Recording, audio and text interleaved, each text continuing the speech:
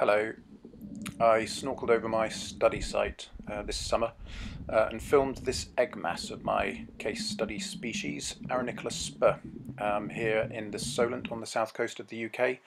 That first freeze frame just shows how abundant juvenile cockles are at the site.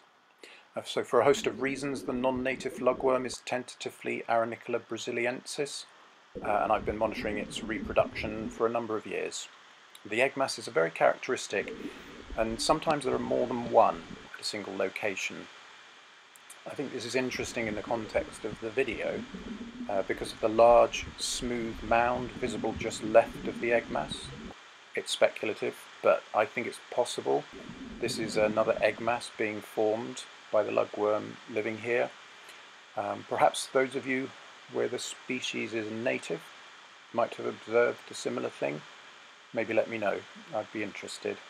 Anyway, thanks for watching.